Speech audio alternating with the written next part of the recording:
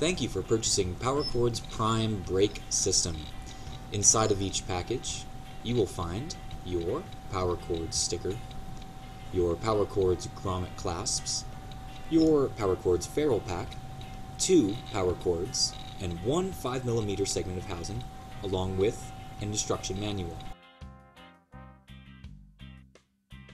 Inside each pack you'll find 4 grommet clasps, your various ferrules, 2 Cords, 1 segment of housing, and 1 installation manual. Now let's take a closer look at the ferrules. Inside of each brake ferrule pack you will find 2 45-degree short-nosed ferrules, 4 flat-nosed braze-on ferrules, and 2 long-nosed ferrules for the barrel adjusters. Required tools for installation include cable cutters, an awl, Allen wrenches sized 4 or 5mm, a third-hand clamp, and a utility knife. Prior to installation, attach your bike firmly to a stand. First, cut and remove the original cable. Then, insert the power cord following the route of the original cable.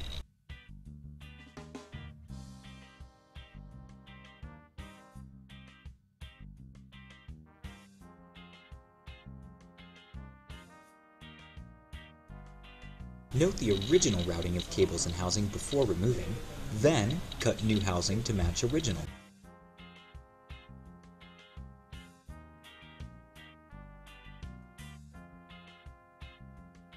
Use an awl to clean out and re-round the housing ends.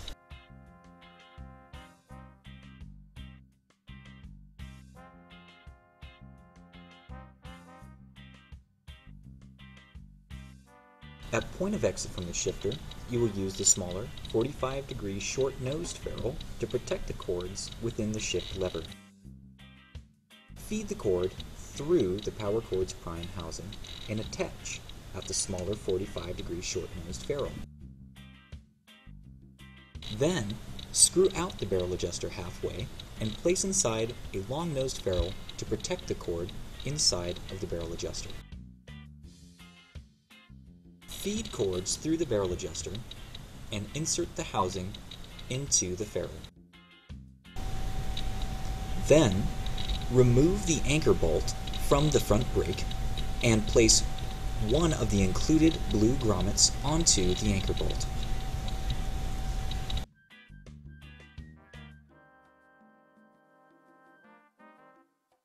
Clamp brake pads tight against the rim using a clamp as shown or a third-hand tool.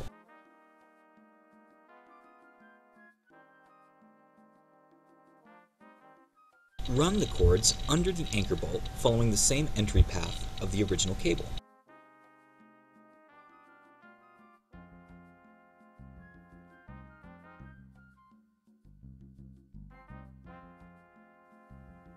Wrap the cord 360 degrees around the anchor bolt while creating an overhand knot. Hold your thumb on the underside of the knot to maintain tension, then pull the power cord down in one swift motion to complete the knot. Snugly tighten the anchor bolt to hold the cords, but not all the way.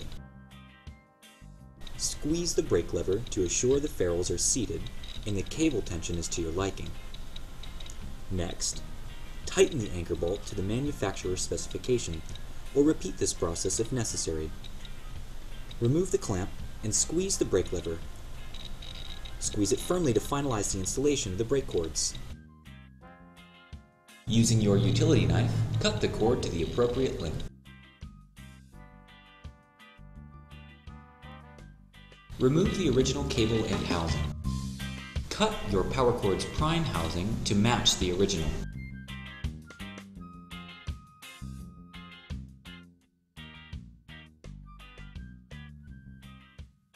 Using an awl, widen the inside diameter of the recently cut housing.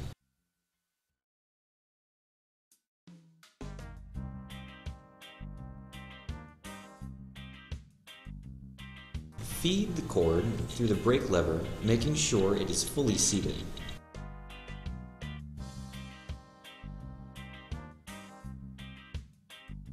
At the point of exit from the shifter, you will use the smaller 45-degree short-nosed ferrule to protect the cords within the shift lever.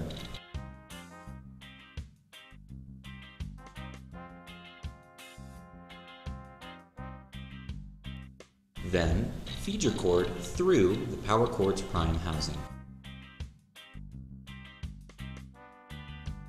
Once your housing is attached to the ferrule, reseat the ferrule inside of the brake lever. Run your power cord through a short-nosed braze-on ferrule and attach the ferrule to housing.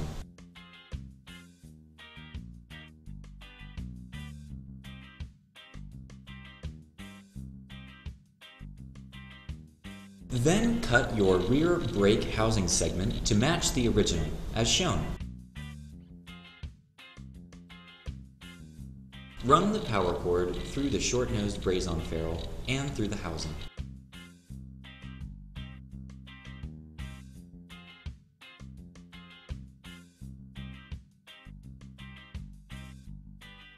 Use your long-nosed ferrule for the barrel adjuster and feed the cord through the ferrule and barrel adjuster, making sure the housing is properly seated.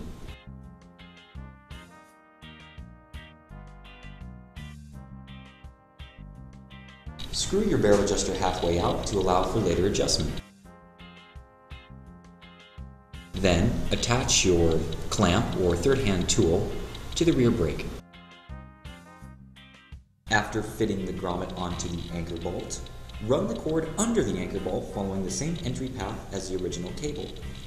Then, wrap the cords 360 degrees around the anchor bolt while creating an overhand knot, as shown. Holding the underside of the knot in place as shown, pull down with one swift motion to complete the knot.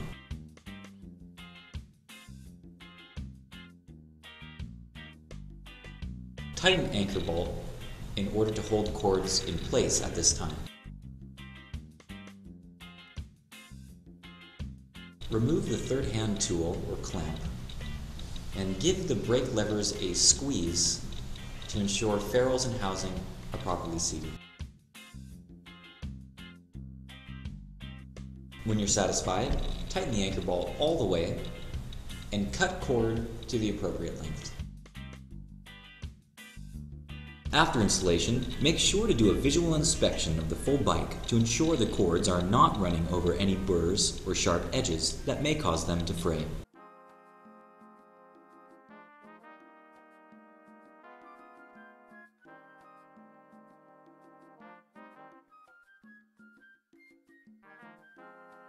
Thank you for your purchase of Power Cordz Prime. If you have any questions about installation, visit us at our website.